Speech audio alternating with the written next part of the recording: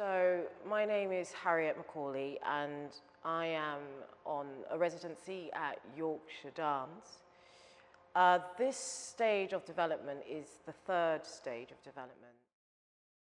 So the project for us at Yorkshire Dance has been an opportunity to realize some early stage ideas with the aim of being able to take the process as a way of developing further. So the main kind of ideas that have been at the forefront of my mind as the choreographer have been how can we hold on to the process so that we can move further within the work. The other thing I wanted to share about this research period into the creation of triplicity, quantum, and polarities is the trilogy of ideas that we hope to realize. The work itself is really centered on character-based investigation, which then is informed by the movement. Yes, the movement that derives from deep within the character. So over the past 6 months, we have had the opportunity just to begin touching the surface of ideas for a full stage touring work.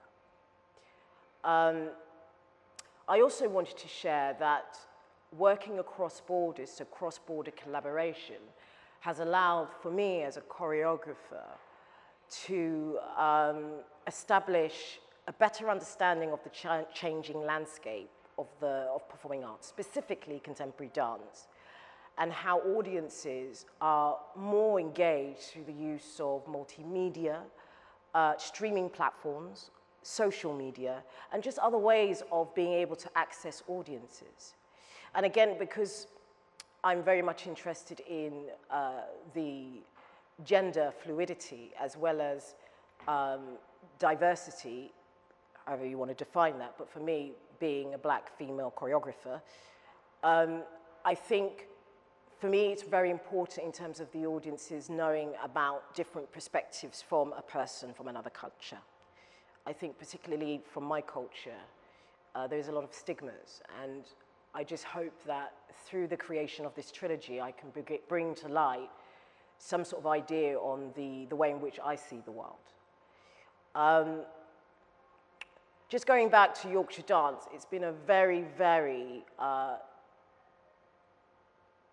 compressed period of time because it's been so short.